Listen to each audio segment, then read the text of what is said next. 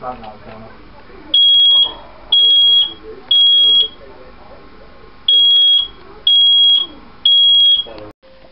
this is my smoke alarm collection.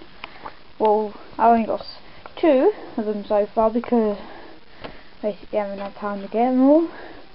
This is the first one. Now, you've already seen this one in the first 2 videos of my smoke alarm test videos.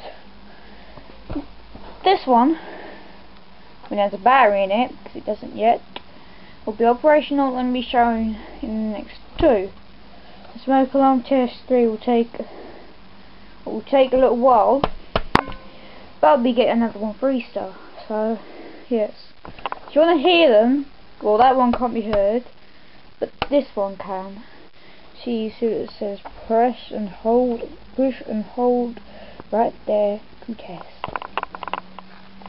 You ready? Not that loud, is it? This one, see, I press the test button, which is here. Whoops, beg your pardon. See that it won't go off because let me just show you real quick. Look, the inside does not have a battery. And these is what it contains, and it contains a 9-volt battery, which is recommended. Ionization as well. Even, I don't know if you can notice, but it is a power LED inside this one. Now I just tested that one. They both have the same tone on. They do. They both have the same tone, only the difference is the format. And when this one is working and on the ceiling, it'll look like this. But when I look at it from further away, it'll look like this, like a smoke detector, a real one. See that? Yep. This one is quite flat. Be careful this one, because this one came off this morning. But that's what it'll look like on the ceiling. So actually, I do plan. I'll turn it over real quick.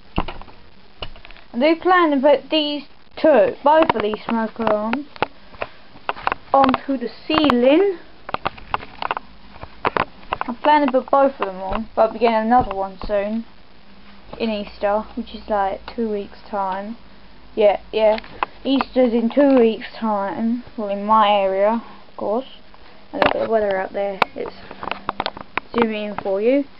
Look, just look at that. We've got nice sunshine, and it's good to get it because we never usually get it these days. But anyways. Yeah, here's both of my smoke alarms in my collection, and I hope you've enjoyed watching this video. Okay, so goodbye.